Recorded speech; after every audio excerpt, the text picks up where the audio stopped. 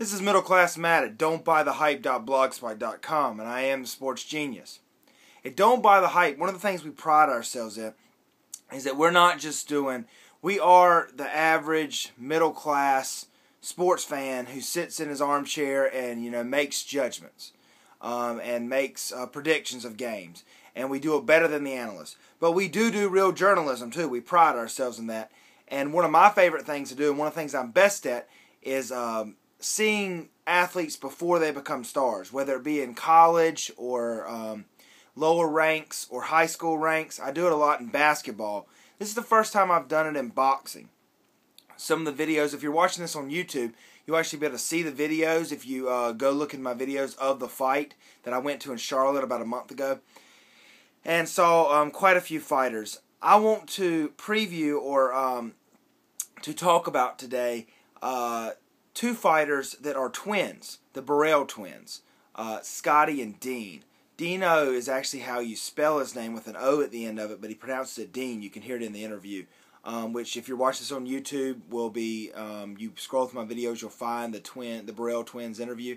And if you're watching this on the blog, on my blog, it is on the same page, so you'll be able to see it.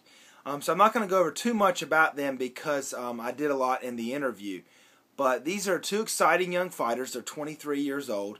What's cool about them is they're identical twins. Or they seem to be identical. They may not be, but they look just alike.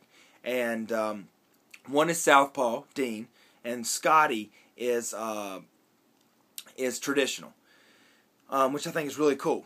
Basically, they're mirror images of each other. Well, you can actually see the footage of Scotty knocking his opponent down and ending the fight with a TKO. On YouTube or on the blog, you'll be able to see the video down below.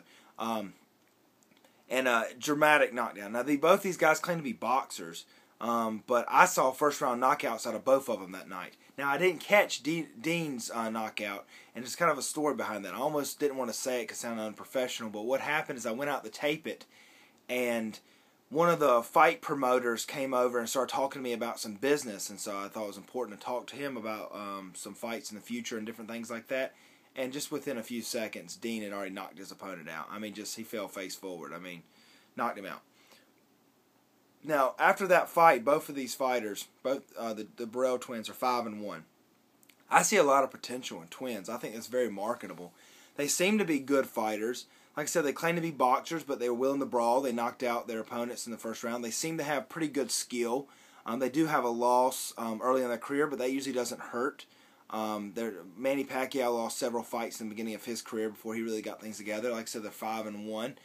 And then, like I said, they're twins. So I think ESPN should scoop these guys up. For them to do an undercard of a major not a major fight on ESPN or such thing, but for the headliner and then them do the undercard and have them each fight a different person. They will not fight each other. They say that in the interview. They look like the Klitschko's. They won't fight each other. They said, we'll fight each other for free, we'll spar, but we're not going to fight each other for money.